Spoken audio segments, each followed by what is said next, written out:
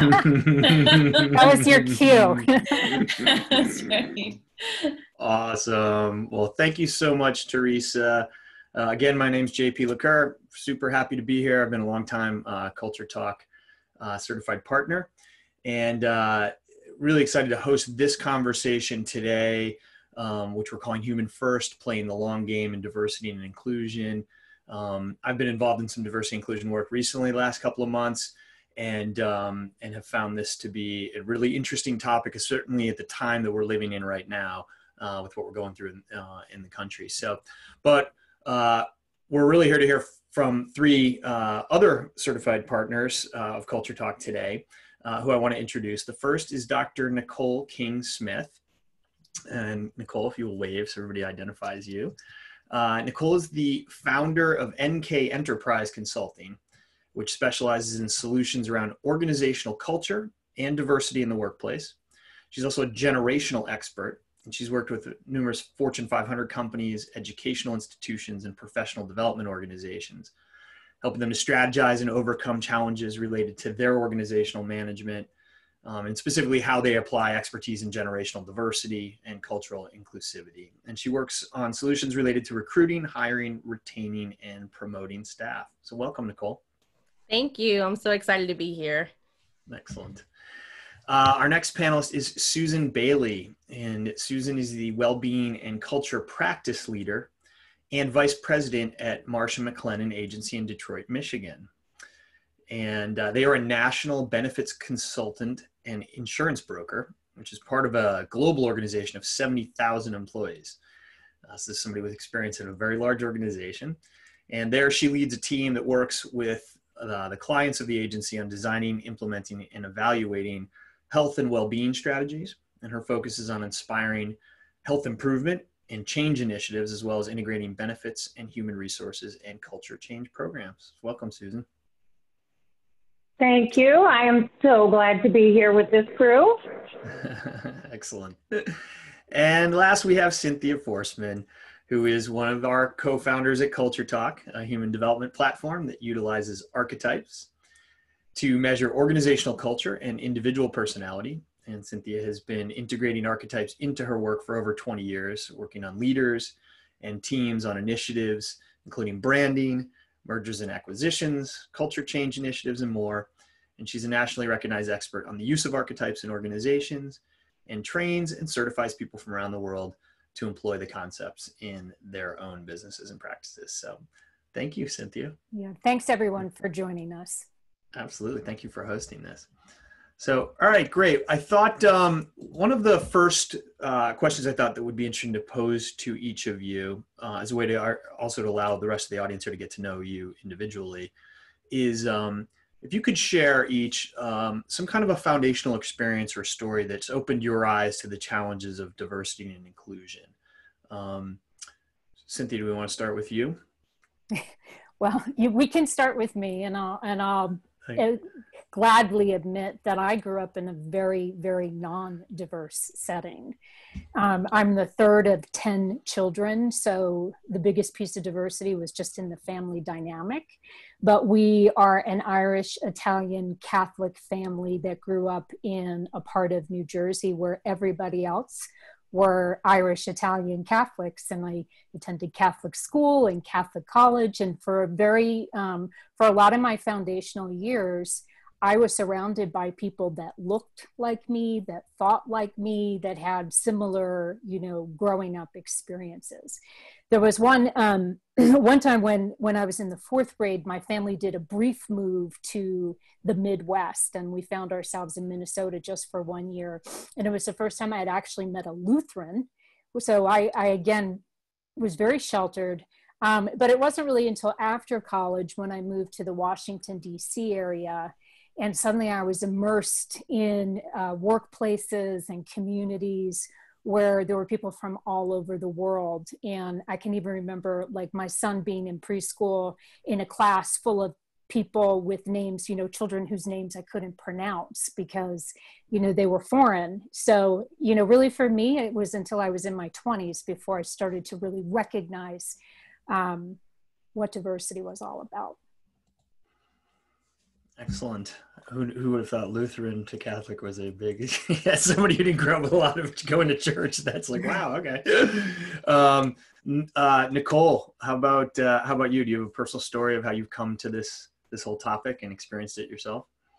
Yes. So for me, it's been my whole life. My mom is Caucasian. My dad is African American. And growing up, I remember a couple of times when I actually couldn't play with certain childhood friends if their grandmother was visiting, and they tried to explain to me as best as they could why that could possibly be the situation. But I specifically remember in middle school, in homeroom, and the teacher said, okay, I have to take this survey. So I need you to raise your hand if you categorize as Caucasian. And then I need you to raise your hand if you categorize as African American. And I raised my hand both times. And she told me, you can't do that. You have to pick one. And I was like, well, why do I have to pick one? Like, one's my mom, one's my dad. Like, why do I have to choose? And then fast forward 30 years later, I recently got married. It'll be 4 years this year. And I went to go fill out my marriage license. And I had to choose again. The lady was like, you have to choose between Caucasian or African American. And I was like, are we still making me choose a box? Like, there's not a box for me. So for me, it's just kind of been something that I've dealt with throughout my whole life. Okay. Great story. A very personal and visceral experience with it. Susan, how about you? How did you come to this topic? I will say I did grow up in a diverse community, so unlike Cynthia, I wasn't as sheltered. But my story is a little bit different in the sense of thinking about diversity from a social determinants, the socioeconomic perspective. And, you know, the story I would share, you can hear my dog cheering in the background, but the story I would share is that I was sitting around with some HR folks, and we were talking about strategies to take care of their people. And one of the HR directors asked if anybody was struggling to deal with hungry employees. And I sort of felt like, wait, what is happening? I mean, it was so outside my norm, you know, a manufacturer, I knew that. I just couldn't process quickly enough to figure out what's happening. And she went on to explain that they didn't pay a very high wage, you know, just below a living wage, which meant that she knew through discussions and things with employees that people were showing up to work hungry, and that was a challenge for them. And that for me was the beginning of me beginning to think about diversity from an income perspective in a whole new way. And, you know, really, you know, moving beyond just race and gender diversity, age diversity, to a lot of other influencers that impact who we are and how we show up every day. Absolutely. Yeah. And I mean, even in your just 3 stories here, you see there's a lot of diversity in how people understand and define diversity and inclusion. I think it's important for everybody to have that baseline, that understanding. It can be about race, it can be about religion, sexual orientation, or economic diversity. Nicole, I know in your work, you probably talk a lot about the definition of diversity, and certainly even working the generational aspect in there. Could you talk about how you define it in your work, and why is the workplace growing more diverse, in your opinion? Absolutely. Well, first, we actually have the most diverse workforce than we ever had. You have 4 going on 5 generations working together, which could be anywhere between a 60 to 70 year gap in the workplace. And then you have, they even said that Generation Z is actually going to be the most diverse generation there is. And so you see all of these new things happening in the workplace. And so we're all trying to figure it out. We're all trying to figure out what that means. And a lot of times when we talk about diversity, the first thing that people want to go to is race, but we have to realize it's bigger than that. It's religion, it's socioeconomic status, it's genders, it's generations, it's your veterans, it's your LGBTQ plus, there's all these variables and factors that go into what actually defines categories associated with diversity and, more importantly, inclusion. Interesting.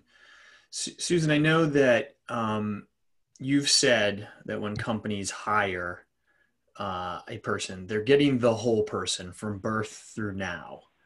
What did you mean by that?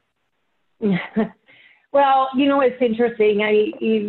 I recently heard that Henry Ford, at some point in his time, of course, I'm from the Motor City in the Detroit area, so I've got a Henry Ford reference for you. But back in the day, he lamented the fact that when he hired people, it was basically, why when I need a set of hands, do I get a whole person with the brain attached?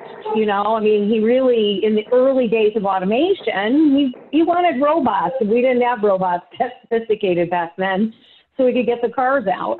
So we are obviously, humans are all unique and individuals. And what I've spent the last few years trying to help those clients that we work with and others understand is, when you hire someone, you hire the whole person from birth, to the moment they walk in the door every day. You hire their families. You hire whoever they're hanging out with after work. You hire the whole person, and that experience they've had until the moment they walk in absolutely plays a role in how they expect to be treated and their interaction at work, and what makes them thrive or detracts from their thriving. And those factors matter. Absolutely. Yeah.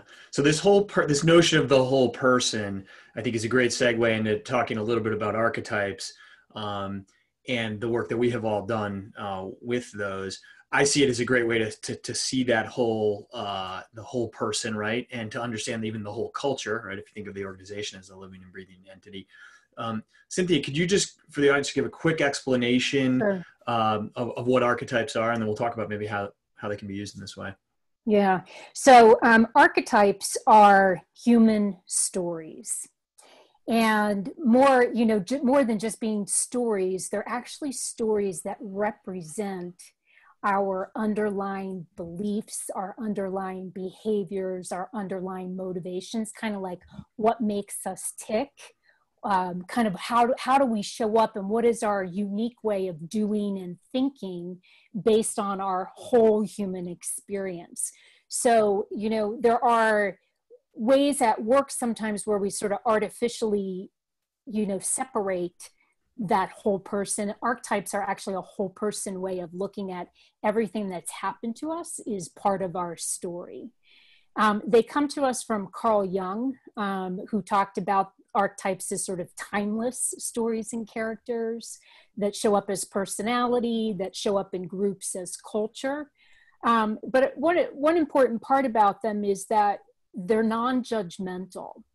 So there are no good archetypes, there are no good human stories and bad stories. Rather, we think about archetypes as sort of a continuum of our experience. So whatever we're really good at also comes with some of our biggest challenges. It's sort of attached. It's a both are true. Sometimes I think it's like driving a car and you have, a gas pedal and a brake, and sometimes life, like we're almost pushing ourselves forward and holding ourselves back at the same time.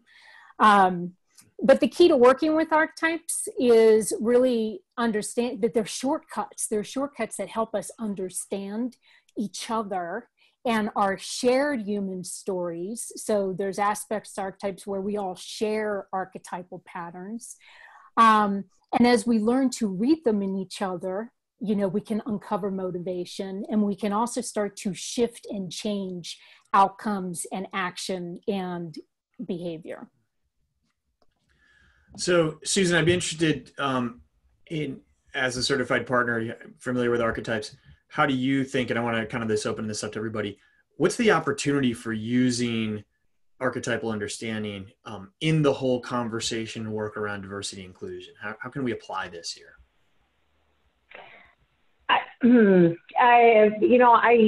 my initial thinking in response to that is that as much as archetypes help us see how we're different, they also help us see how we are similar. And they have the power, I think, to bring us together. And then as they help us understand, you know, you could see here on the screen, I'm a hero, magician, every person. These are, you know, the strengths that stand out for me. These are the archetype qualities I use on a regular basis. My archetypes are balanced by others on the team. And so it helps us be a better collaborative unit when we better understand each other. And then it also helps me have a little bit more empathy when I look at, somebody who's leading with a different archetype. It can help me understand a little bit more about, just where they're coming from in a faster way than digging in to understand their full personal history and, the birth to hire piece. It gives me a little bit more perspective. I'm sure Nicole has thoughts on that and what shows up for her, but that's kind of the first reaction that I have. Yes, Susan, you're absolutely correct. What it does, when you're going in and you're having conversations, I think some of the biggest challenges right now for organizations is, to what you said earlier, Susan, you hire the whole person. So you're bringing the whole person into the workplace every day, yet where do the boundaries lie? At what point do you have to say, okay, this is something that we can cater to. This is something that, is not appropriate for the professional workplace. So what the archetypes do is they provide that foundation. Because when you're going in, and when I've done trainings and specifically talking about implicit biases and prejudice and systemic racism, when you're having those conversations, it's emotional for certain individuals. So to come in and just off back start talking about diversity, and people have, everyone has their own perception of what that means, what that feels, how that affects them day in and day out, inside the workplace and outside of the workplace. So what this does is it gives a foundational framework to be able to go in and, again, allow everyone to focus on their similarities and some of their, well, I don't like to say differences, but some of their challenges and obstacles, and focus more on the inclusivity piece, because it really is about the inclusion and how do we bring people together. And people tend to focus on the differences and the challenges. And even when I do the generational training and I bring up the fact that, hey, there's 60-year gap. Guess what? They didn't have cell phones in the workplace 60 years ago. And some of the Generation Z is like, oh, and they're like, what's a party line?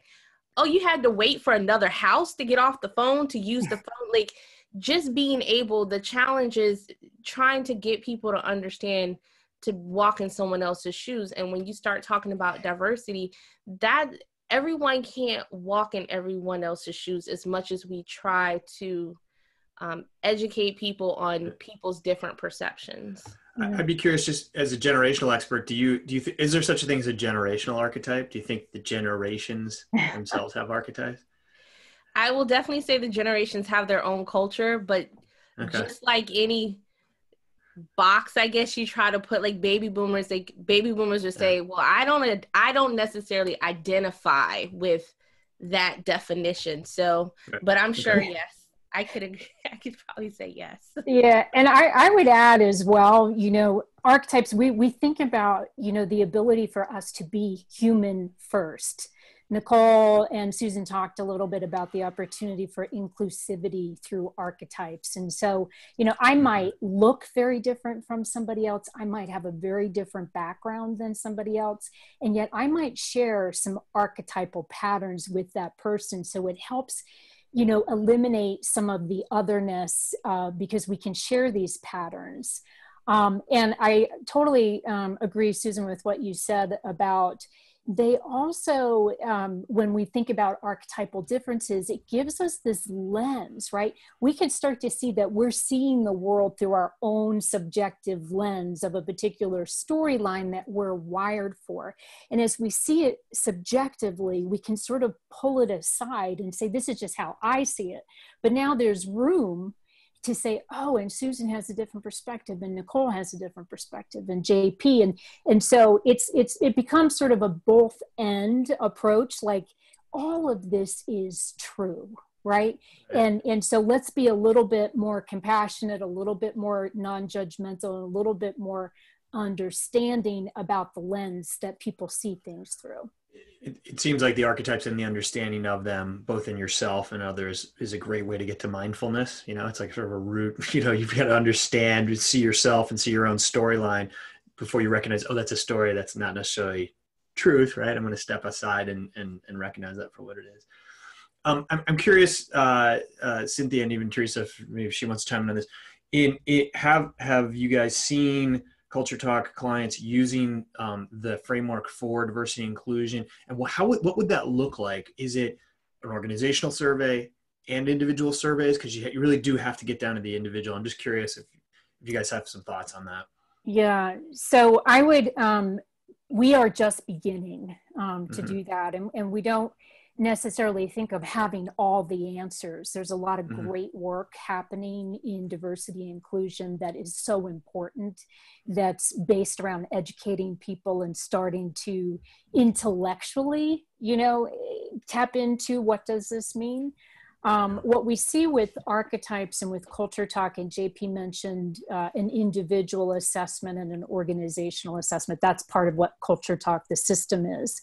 But what we see as an opportunity is this human first dynamic. Nicole is actually working on a project right now where she's using an assessment of archetype and a conversation about our stories to set the foundation to create some psychological safety, to create some opportunity for people to get a little bit more whole in how they show up. So I think that's the opportunity we're looking at. Is this an opportunity to approach a conversation that seems stuck and to give it a new frame, a new way to look at it? Okay. So I want to kind of bring this back to the bigger topic of organizational culture. Susan, you lead culture and well-being as a practice at Marsh. How does diversity, equity, and inclusion fit into that? Like, what role does that play within the culture overall? Yeah, did you like how quickly I transitioned from my earphones to my phone? You can hear me now, yes? Yes. Yeah. Okay.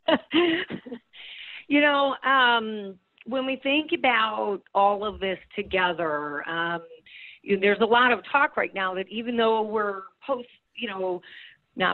we're still in the middle of this pandemic, but, we've had a significant number of layoffs. There's unemployment has risen, and yet there's still a talent attraction retention challenge that's out there. I think what we've learned over the last few months is organizations are beginning to realize saying and actually showing that you care about your people as individual humans matters, more than ever before. Now we're looking at it from the perspective of, do you have children? Do you not have children? Do you have, elders you need to care for? Are you in a home where you've got 6 children that need to go to school every day? I mean, so there's a lot of it's hard to avoid the reality that we hire humans right now. So that piece is important. And then the culture piece is fascinating, because more and more organizations, either you saw organizations who were really clear on who they were from a culture perspective, lean on that throughout the pandemic. They knew what their values were. They knew what mattered. That was their guide. And then my other observation would be that there were organizations who, were in the business of hiring hands, and there wasn't clarity around who we are as an organization, what our archetype is in an organization, what our culture is, and they floundered a little bit in trying to understand how to support their people, because clarity of culture and intentionality around culture was absent. And so then it left them unable to address the diversity of the individuals that they were employing, and there was big gaps there, and it was a challenge. That's my reaction. Right. In I know that space. We spoke a little bit about the idea of environment. So can you talk a little bit about how diversity and inclusion, environment is a cultural thing, right? It's like sort of the climate of what you're working in, but does it have a big effect on that? Is it all about creating that environment? You know, it's funny. The analogy I use when I talk about culture, environment, thriving, you know, because in the end, what culture is really all about supporting thriving of the individuals within it. One of the examples I use is, you know, especially in the field of health and well-being, forever, you know, as long as this field has existed, the primary focus was on the individual. You know, do better, get better, here's all these resources, use them and be a better, healthier human. And it only recently have organizations in the last few years, and certainly in the last few months, have they begun to understand the influence of the environment that surrounds me. So, you know, the analogy I use is you can feed the fish all day long, but if you never clean the tank, the fish aren't going to make it. And, you know, that is that environment piece. Now we're thinking about environment differently. It's not just the workplace for some, it's the work from home and what's surrounding them there. It's the environment of just the social environment, the social unrest that we're in and the impact that's having on folks. That's all playing in the environment that surrounds me in a lot of ways. And gratefully, organizations are stepping up to have dialogues around diversity, to check in with their people and see how they're doing, and owning that in ways that they haven't owned before. And Nicole, looked like you were going to say something to respond to that. Well, I just think there's so many layers to this topic. And when I work with organizations, and what I've seen most recently is they're starting to look at their statistical data. And no shocker, I'm a sage, so I'm all about analytics. So when you start looking at the statistical data, they're starting to see the gaps generationally, but also the gaps racially. And when it comes to, okay, what is our demographic of our company looks like? What does our culture stand for? How do we define it? And I think it was already mentioned, the gaps from what we say we're doing versus what we're actually doing. And the reality is everyone's truth is not the same. My truth is not the same as someone else's truth. So a lot of times when you're going into these conversations, it's important to have, yes, the quantitative data to understand the statistical gaps, but you have to have that qualitative conversation, and you have to be able to have a safe place for the conversation so there isn't any retaliation, or there isn't any, oh, well, so-and-so said this, so they seem a little upset. And like, you have to be able to have the conversation, and a lot of organizations are approaching it differently. Some people I know are actually just bringing up topics and talking about history and what is the history organizations fighting over certain things that are going on in their cities and their towns. And so you can't turn it off. You can't just come to work and then it's all on the media. All this social injustice is all around us. You have protesting going on. You can't just tell people to come to work and pretend like it's not existing, it's not affecting them. So you have to be able to have a safe place for people to have the conversation and explain how all of these things are affecting them and how it also plays out in the workplace. And I think those are some of the challenges, but at the same time, organizations are recognizing we have to have both. We have to look at our data, we have to be intentional. And I hear a lot of CEOs all the time say, well, I don't understand why minorities are not applying for these positions. And then I turn around and say, well, do you ask? Do you ask why your succession planning is not working? Do you ask what the barriers are? Do you ask what some of the gaps are? And they're like, well, no, I didn't take the time to ask. I was like, well, you can't assume you have to ask. You have to ask them why. Do they not feel safe? Do they feel like if they do get a seat at the table, they're still outnumbered? So will their voice really be valued? Will it really be heard? Will change really be implemented and integrated? And will people be intentional about it? Or will it be, oh, we checked the box? Yeah. And that's really, where some of the conversations recently have been, talked about. We were talking too as a panel beforehand about how, we've approached a lot of this diversity conversation as a math problem. And Nicole's sort of talking about that, like we are measuring, and that it's important to know how are we doing in terms of numbers. But the challenge with people is that we're more like chemistry than math, right? We're complex. And every time we connect with another human being, there's all these layers, to use your word, Nicole, of how we're going to interact in a shared setting, in a collective setting. And so I think one of the ways that, what we're doing now is sort of falling short is we can't just throw math at this. It's a human problem. Human beings come as in packages that have a lot of background to them, and how do we create that safety for them to show up fully? Mm. Do you think, and this is sort of for all of you, it's such a emotionally charged time right now, and I have a client who's begun a diversity inclusion effort, and that small group has expressed some fear of pushing too hard right now, especially before an election when this has just been such a highlighted issue. There's been fear about pushing too much on the whole notion of educating, doing a lot of, sort of pressing your finger onto the diversity thing, just because they don't feel they have necessarily the mechanisms in place.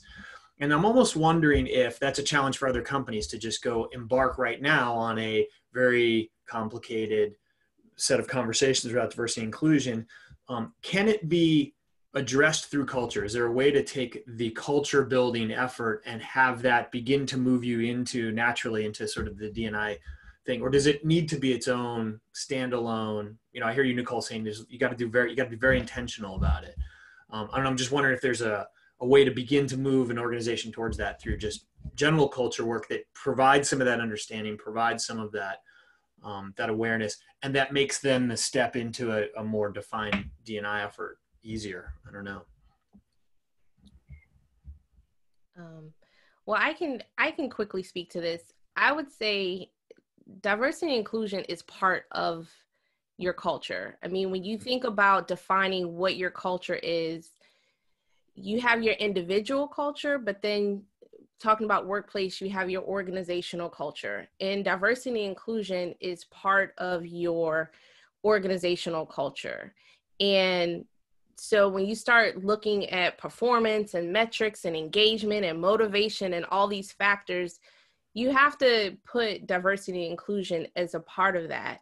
Now, some organizations that are very intentional about it, they have everyone in their organization understands like their culture creed, if you will, like these are the 5 principles that make up our culture. And every employee knows about it from the time that you're hired. Like it's incorporated from the recruiting process to the hiring process, to the onboarding process, to the succession planning, all the way to accountability, all the way to performance improvement. Like if you're lacking performance, then how does it tie into, because we talk about with managers, the implicit bias of how they even build their teams and how they're building their teams and making sure that, again, that inclusive piece is included. So the organizations that really do it well and succeed, they make it part of the process, like the whole process, and they hold people accountable. And it really is those interpersonal skills and that emotional intelligence that's really important, that plays a role into it, because it is about how you're leaving impressions on each other. And when you do say something offensive, if you do have a microaggression moment, how are you addressing it? Are you just letting it slide under the carpet? Or are you trying to really have that conversation about it and say, hey, our organization doesn't tolerate that. We don't, you know, you may be a high performer, but we're not going to tolerate certain things in the workplace because it doesn't align with our culture. Right. As what Nicole's saying also reminds me, and I think you would agree with this, Nicole, is that, you know, individuals and organizations are intertwined, right? And we used to artificially separate the home work life. COVID in many ways has sort of like removed the curtain. So, you know, everybody knows what everyone's living rooms look like and their pets and their spouses and so forth. And we cannot, you know, like it's like they operate together.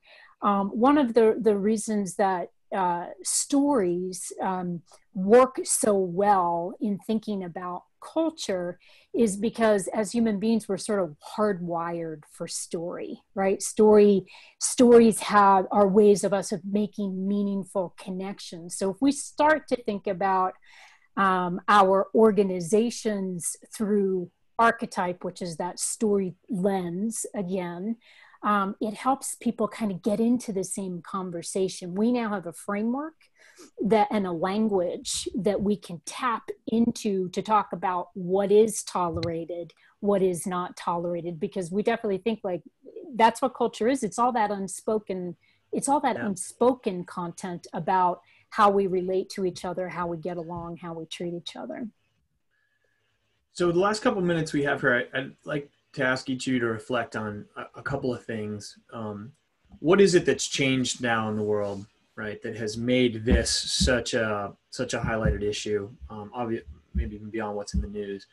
And, you know, what doesn't work, and what have you seen work effectively? You know, what are the things that leaders typically will do that don't work? And then on the flip side of that, what does work?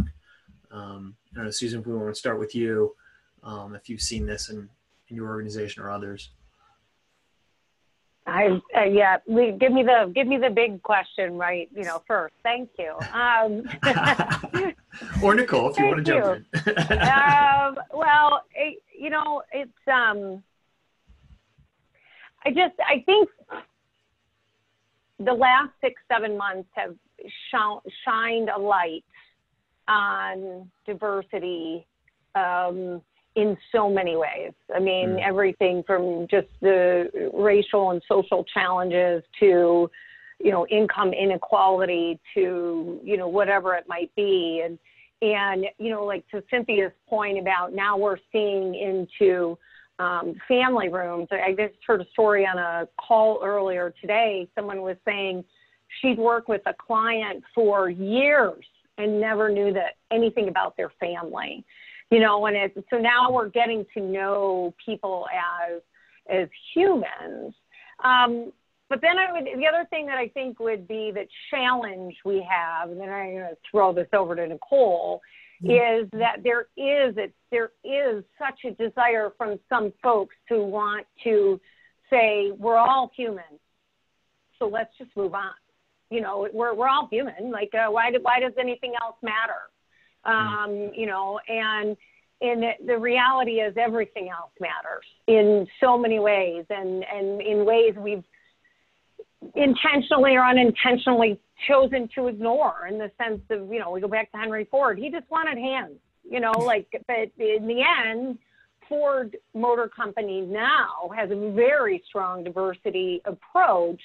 And so again, I think that idea for the good-hearted people and whoever was out there that just said, well, we're all humans. I don't see any diversity. We're just humans. There's more to it. And I think we can't get away with that thinking any longer, the simplicity of that. I don't know, Nicole, what you would answer JP's question and respond to my thought.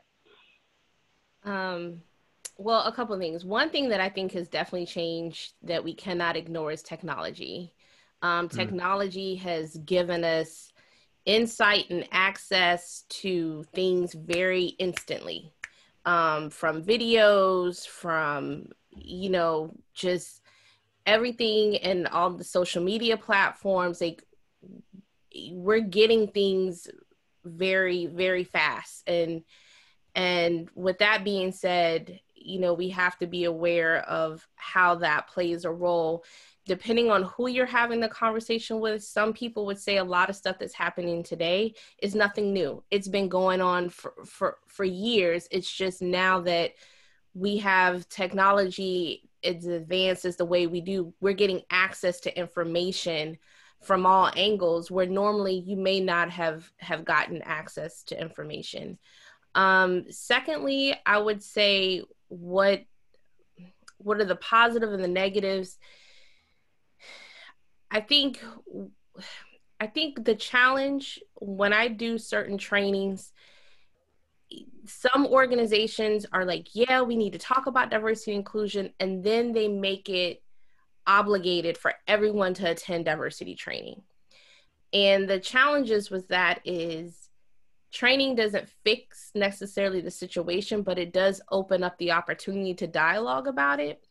And so it's good, but you got to understand, can you support what comes out of the training? And statistics show, like, for example, I know, Cynthia, you brought up work like recruiting. Well, just recently, someone was sharing with me that his name's Jose. As soon as he changed his name to Joe, he got all these inquiries to get hired, just on something that simple. And I think that's the part that a lot of people don't understand, depending on how diversity and inclusion affects you as an individual. Like, kind of what I shared, like, my parents couldn't relate to the fact that I didn't have a box to check on my marriage license, my own parents, because they're both of one race. So I think it really depends on who you're talking to and how you're talking to it. Can you be able to respect the challenges that they have to go through on a day-to-day basis? And when you're having those conversations, especially in the workforce, not everybody is ready to digest that, because it's hard for everyone to relate to that. Something as simple as you changed your name and all of a sudden you got a whole bunch of callbacks. So, you know, the good and the bad of it, the good is people want to have the conversations and people are trying to be intentional about it.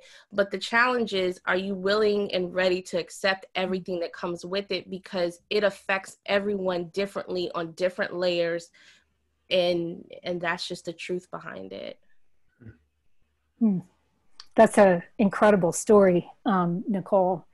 And I think it points to the fact that we have to go deeper with this conversation. I feel like every time the word diversity comes up, everybody's defenses kind of go up a little bit, right? Because we're all like, oh, how are people going to see me? Like, whether I'm an offender or someone being offended, like, we all, like, nobody wants that microscope on that, right? So it's tough from that standpoint. What I like about archetype, bringing it back to kind of my area of expertise, like, we need things to change. We need people, like, change is there's this intellectual piece of educating people that is important. We need to understand, we need to have the conversations, but there's sort of a safety net in like, it's a conversation out here versus it's an internal looking at who am I? And I'm not going to change my own behavior until I start to see how I show up unconsciously, right? So we're all this, you know, as I said, our archetypal patterns provide us this idea of behavior that's on a continuum. So in part, like, I'll look at my archetype creator as the number one archetype. The strengths of that pattern are about generating ideas, you know, making things, making beautiful, meaningful things. But the whole shadow aspect to that pattern has a different, it comes from the same motivation, but it's about perfectionism. It's about judgment of other people's creations. And so when I start to understand that my pattern has both possibilities, that's when I personally can go, oh, wow, I don't like that. You know, I don't want to bring that to the party. So I just think that, like, you know, Susan, we could talk about this from a wellness perspective. Like, we all know how to lose weight. We all know how to, you know what I mean? Like, the intellectual ideas about those things are out there, but we don't ever personally change until we start to become aware of what we're doing unconsciously that's sort of in competition for what we say we're all about, because both are true. Right. So, well, thank you all. I want to be cognizant of the time and allow a little opportunity for Q&A. Thank you guys all for your thoughts on this. Obviously, it's a big topic. It's one that's still evolving. I don't think anybody has all the right answers, right? But these kinds of conversations are I think, what helps us all to advance the conversation and get a little bit better at all these things. So thank you guys. Teresa, do you want to open it up to Q&A? Do we have any questions? Did anybody want to? Absolutely, yeah. And I'm gonna throw some questions, and JP, please feel free to dive in and participate in these Q&A. And if anyone has questions, go ahead and put them in the chat, or when I get through, there's a handful that are in the chat here. When I get through with those, if you want to open up your mic and just direct them to the panel, that would be awesome too. So first of all, you guys, thank you so much. There was just so much richness in the perspectives that you each shared.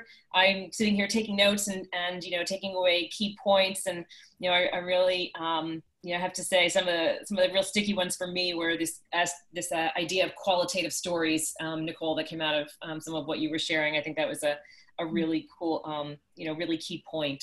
And I'm sure that everybody as well, maybe you could start to share some of the ideas that you considered, and when you put them in the chat as well. But I'd like to share Kate's question. Kate asked, in understanding if archetypes are truly cross-cultural and truly universal, saying that Jung was a Western European. So how inclusive was his research? So I'm going to throw that out there. Interesting.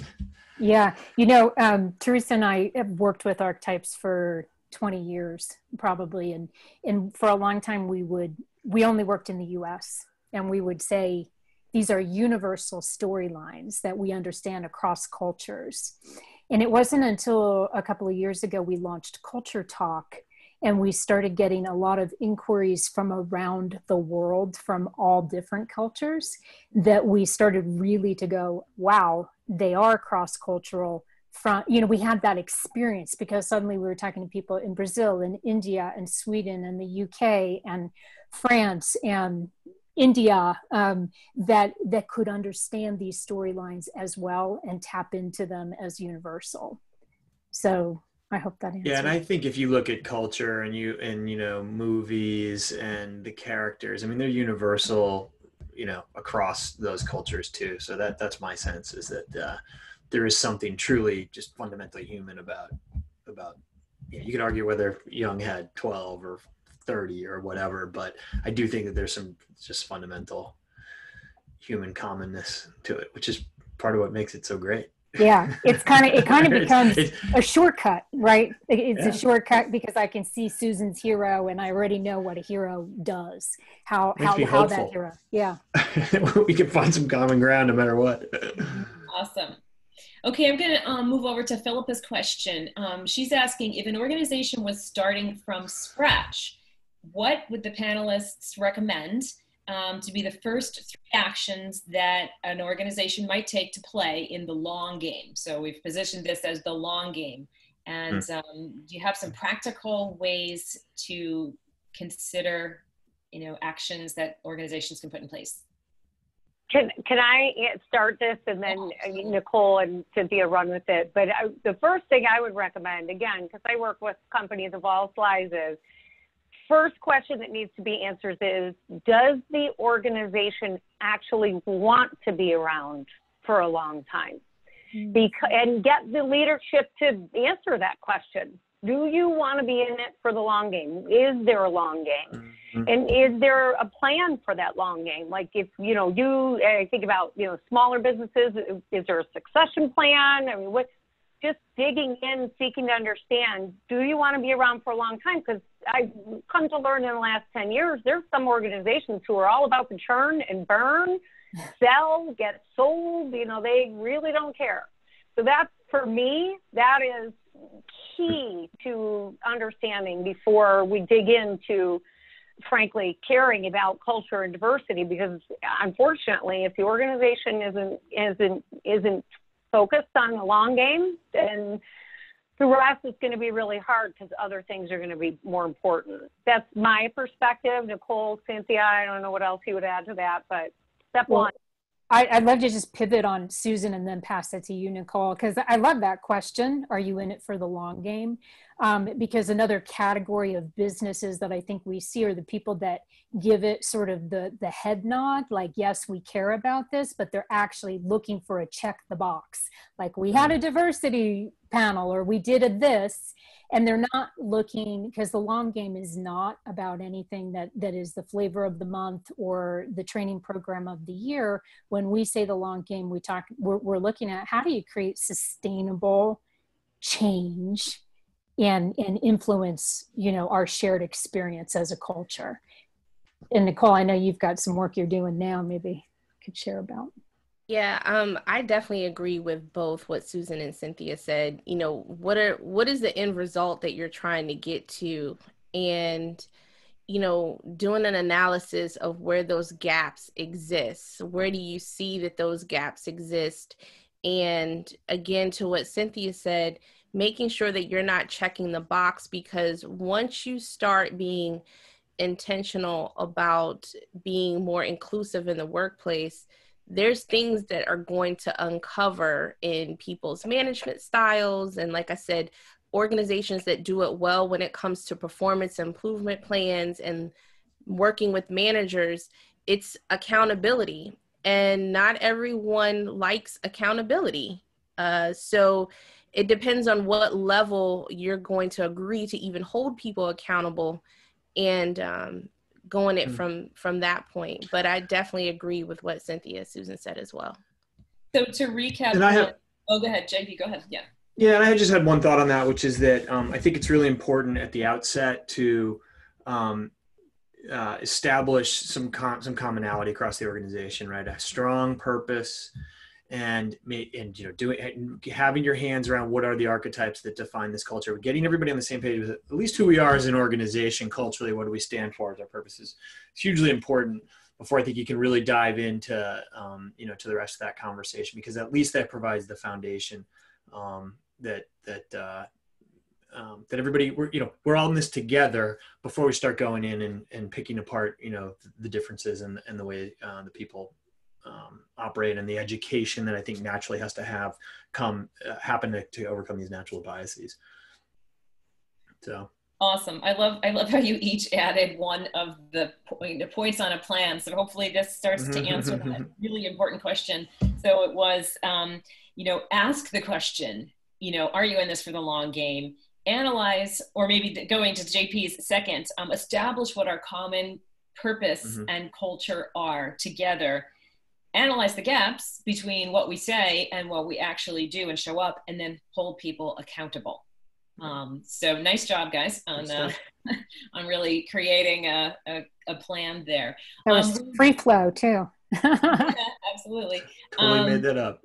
So we're rounding up to the top of the hour. Does anybody want to unmute and ask a question or add a comment from their own experience, share some insight? We'd love to hear from you.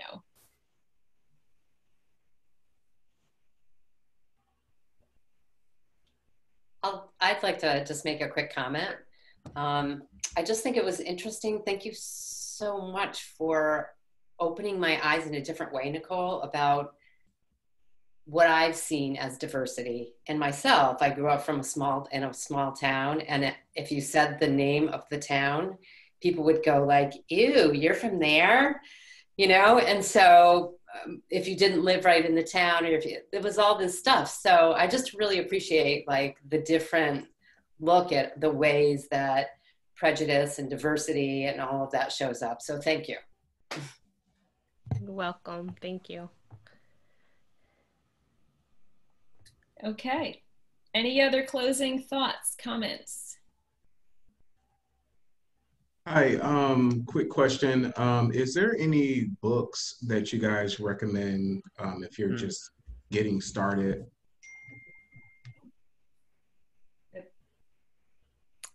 Getting started on culture and archetypes or diversity? Can you add a little more color to that? Getting started in diversity. Okay. Nicole. You are the pro, Nicole. Man, as far as books off the the top of my head. Let me get you a list of books, because I do a lot of like articles. Like I look at a lot of diversity institutions. So like Harvard does a lot of studies on diversity, and I look at their statistical data. There's also a Kinetics Institute for Generations, and I get a lot of stuff from more of a academic source because of the primary research that they put into that. But I will definitely promise you that I will have some books to follow up. But I use a lot of Harvard Business Review stuff just because I know how all of that was processed. Okay. All right, so Nicole, you'll get some things together, and then maybe we can share that out to the group. We'll be sending out a recording of the webinar from the point at which I remember to hit record early on, but after the introductions. And maybe we can share some of those resources with everyone who's interested. So if there are any more questions, please let us know. I'm also just going to stick into the chat. If you are interested in learning more about archetypes and this foundation, the foundation of this conversation and the work that the group here is trained in Culture Talk, I'm going to put a link in the chat to just set up a quick call if that's something that you would like to learn more about the program or the opportunity there. So I am going to just stick that in there, and also say thank you so much for joining us today. We really, really appreciated you participating in this. As we said, this is a field and a topic that is challenging, but we feel like we have something real of value to add to that conversation. And we know that all of you who joined us here do as well. So we really appreciate it. And I'm going to stick that in there. This is a link to set up a call if you're interested in learning more. Cool. So thank you so much for being here. Thank you, everybody. Thank you. All right. People are on. Hi, Patricia.